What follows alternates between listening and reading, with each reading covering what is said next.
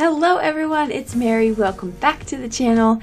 I might be spending way too much time at the Dollar Tree because I found some really cool stuff that I want to share with you, starting with these gems. How cute are they? And they also still have the cutting mats at the Dollar Tree. We'll talk more about that in another video. I want to show you some stencils that I found, not particular that one, but also some other amazing craft stuff that they have. Now, some of the stuff I've showed you already, a lot of these things that you can find brand name, like those right there, the little erasers, you can find a brand name for like $4, and here they're $1.25. And so I'm just kind of flipping through some of the things I saw there when I was on my trip to the Dollar Tree. So let's get started for the first thing here. I have often talked about how you can make anything non-porous a craft mat. So this is that white mat that I put aside. That's actually a mat from a multimedia mat from Tim Holtz, but I'm going to try this really cool magnifying sheet. Not for its magnifying purposes, although I'm getting there in that age where I can't see things close up, but because one side is smooth, and we'll get to that. But if you ever want to remove these stubborn little stickers, just heat them up and likely they will peel right off. So that's what I'm doing here. This clipboard is from the Dollar Tree as well. A lot of this stuff is from the Dollar Tree. I want to show you that crafting does not have to take a lot of money. I'm going to make a few cards with just Dollar Tree items because I want to prove that point. The idea of crafting, the therapy behind it, the piece that you get, you don't have to spend a lot of money for it. So I'm using this magnifying sheet as a craft mat, and it's working beautifully. One side is a little textured, one side is really smooth. So I'm just using the smooth side right here. And it's in my clipboard, and so I'm just going to keep it there, and it's mobile, and it's really sturdy enough on its own, though you don't really need a clipboard. I just kind of had one. So I'm going to show you here, you can use it as a paint palette too, if you have acrylic paints or gouache, anything like that. It works beautifully. And I'm just going to do a little splatters there with some blue and some white, just to kind of show you that it really does do a great job. You can also use the cutting boards from Dollar Tree. Those come 2 to a pack. I would just recommend rounding the corners if you cut them down, but they're great as well. Okay, let's move on to our next thing, which is stencils. So this stencil was a hit and a miss, and I'll tell you why. First of all, for $3, you get a ton of images. And I think if you're just starting out in the card making or scrapbooking arena, again, you're going to feel a little bit overwhelmed sometimes by all of the products out there. But if you grabbed up something like this, which gives you a variety of things for just $3, I think you're going to find that you can step into this craft figuring out if you really like it or not. Now, this is an adhesive. It actually is supposed to be an adhesive stencil, which I've used from Dollar Tree before and have had no issues. However, we do run into an issue with it in this video, so I'll show you. Right now, I'm not using an adhesive the adhesive part of it, rather, to hold it down. I'm actually just placing it with its backing on there onto my project. And I'm going to block off with some of this tape some of the areas I don't want to get inky. And that's a really great tip that I recommend you do if you want to keep it very clean, because sometimes you think you're not going to go over the stencil and you absolutely do. Especially with one of these stencils that has so many of these images on one. You want to make sure you do that. I'm using my grip mat here, which is kind of cheating, so hopefully you forgive me, but I'm going to, in a second, not use the grip mat. Now, I'm going to go back in and use one of the sentiment stencils, and I'm going to actually outline it.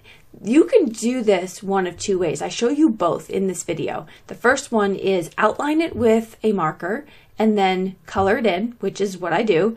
And then another way is just ink blend it with a ink blending foam tool or something like that. So you'll see both in this video. I'm going to go through and just outline the words dream big. I love the gems at the bottom, sort of those crystals. I love the color theme, and I'm making this all with my Dollar Tree products, aside from the ink, of course. I did use some Distress Oxide inks for that. So you can't really see that dream big, but I'm going to go in and take my black marker, and I'm just going to color it in very, very simply. So now it looks like it almost could be a stamp, right? So that's one of the things that, think about what you can find at your local stores, Dollar Trees, whatever you have in your local area that you can actually get a little bit outside the box and use for cards. Now, this card I would consider good. done, right? But we're going to add a little something extra.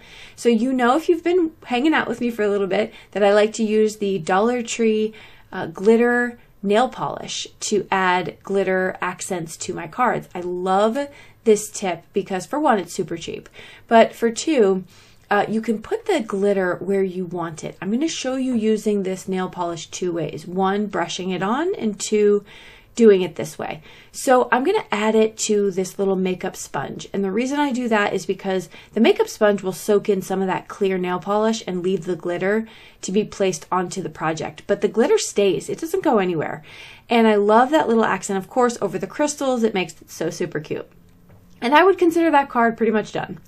Now let's move on back to the stencils. I wanted to try the adhesive part here because I've used adhesive stencils from Dollar Tree in the past and they've worked great, but I feel like this is just a little bit too sticky.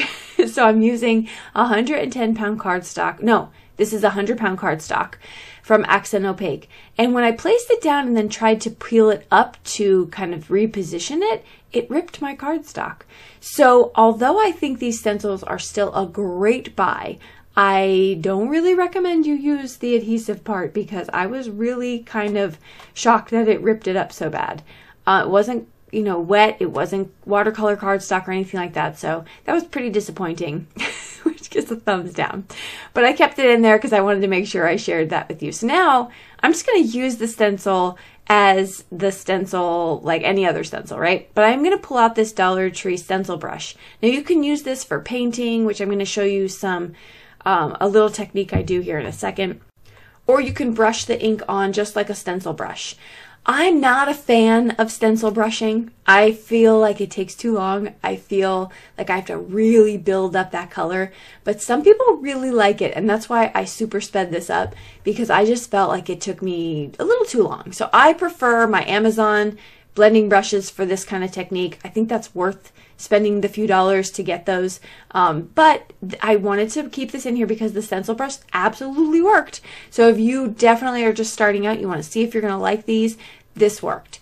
Okay, so there's the finished result of that. Now I'm also going to take this stencil brush and wet my ink, and then I'm going to kind of, I don't even know what this technique is called, but you like, why do I keep wanting to say stiffle? I don't think that's it, but like you press down with the brush and you're just kind of getting this bristly kind of look. That's it. And I love that background. I thought that was really cool, and I'm not going to necessarily get that with an ink blending brush. So, you know, there is that. So I wanted to keep that in there for sure. All right, so let's take a break here and go back to the Dollar Tree and look at all the great storage options you have.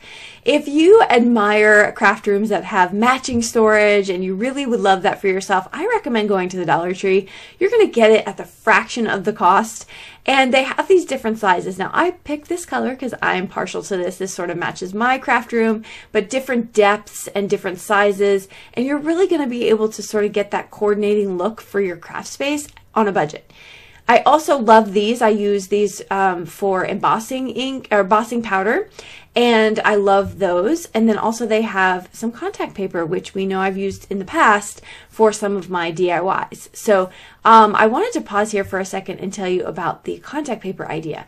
If you have a mat like I have right here, you can actually cut up a piece of that contact paper. Let's say you did like an 8.5 by 11 piece and place it right on your surface, and you can use that as a craft mat. So I just want to make sure I threw that in there as an additional idea. Okay, let's get back to this. Now the next thing I want to show you are these sort of towels, but they almost feel like paper towels. Now I've shown these in the past, not these particular ones, cheaper ones from the Dollar Tree, meaning like less quality, I guess. These are better quality. These actually feel like towels. And I'm going to be able to use a lot less paper towels in my crafting, and that's really what I'm trying to do. Where I can, I'm trying to minimize my waste, and this is a really great option. So I'm going to use those. You'll see me kind of pull them out throughout. Now let's talk about this holographic cardstock. So you get 6 sheets, 2 of the iridescent sort of rainbowy holographic. You have gold, there's silver, and then you have a blue and a green. Now this is really high quality cardstock, not super excited about the curve in them, but you can flatten those out. But really great high quality mirror cardstock, and I would recommend it.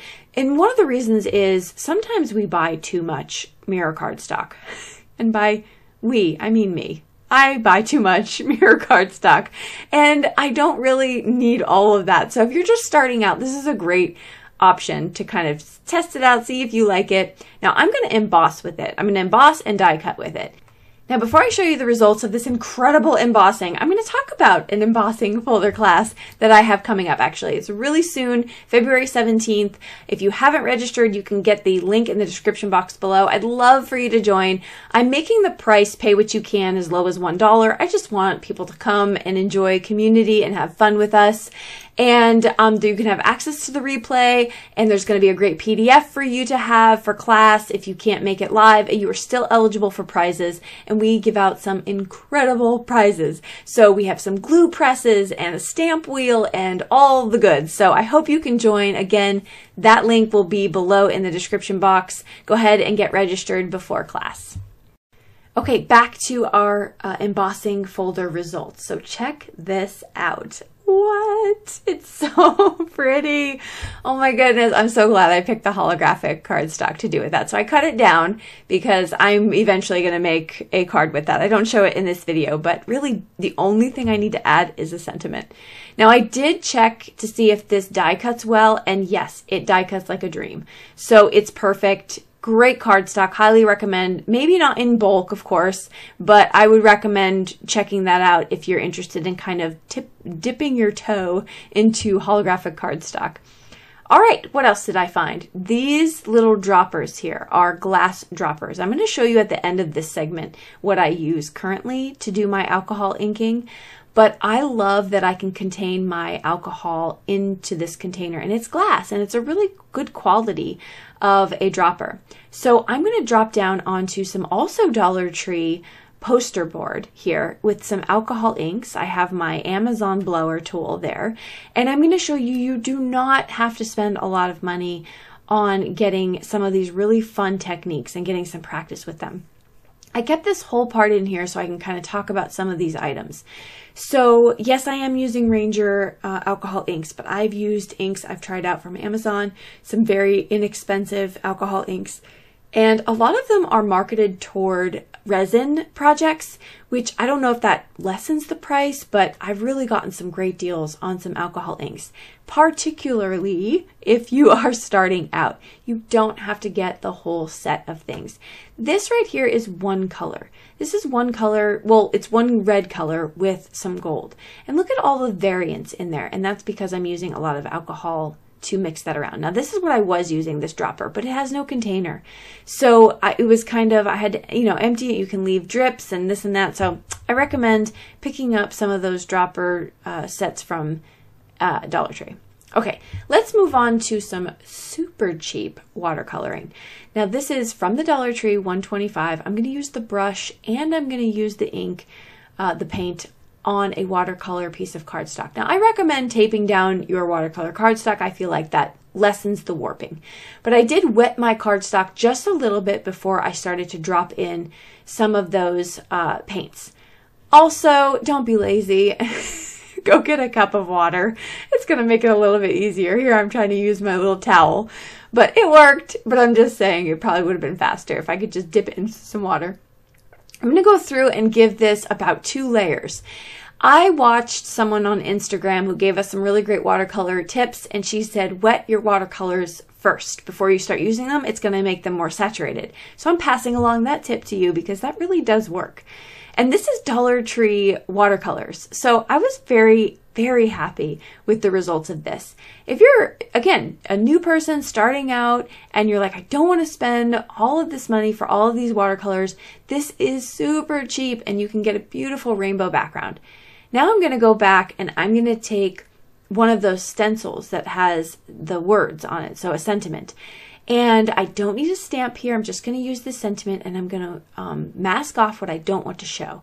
And I didn't want to show the stars, and that's it basically. And I just make sure I mask off so that I don't get any extra black ink.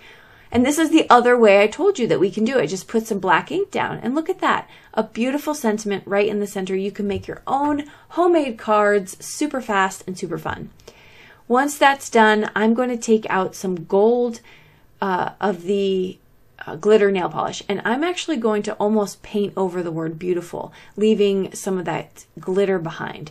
This is a different technique than the one I did with the sponge. I feel like I get a little more control with this technique. I might just not get as much glitter. So I really love that one as well. Now let's go back to the Dollar Tree, and I want to show you some additional ideas for you to think about. You can use their bags for background cardstock, pattern paper, things like that. So they're really cheap in that regard too, especially if you get a big one like this. You can use that, make some really pretty backgrounds with that kind of foiling. I also saw in the cake department that you can use this palette knife for when you're doing embossing paste, you're putting that onto your project, and there was also a different shaped one. So that was an idea. I also love these storage items too from the Dollar Tree. I think these are really fun clear containers. You can put your embellishments in there, maybe you have some ribbon, things like that, and keep that really pretty into your craft space. And then lastly, I saw some really cool holographic paper. So like wrapping paper, you can use that for your cards as well. So I hope this was helpful for you to kind of get outside the box of some of the things that maybe you think you have to get and start trying out some new things at low cost. Let me know what you think. What's your favorite thing that you've picked up that doesn't cost a lot and you've incorporated it into your craft space? I'd love to hear those ideas down below. All right, I will see you in the comments down below and in the next video. Bye-bye.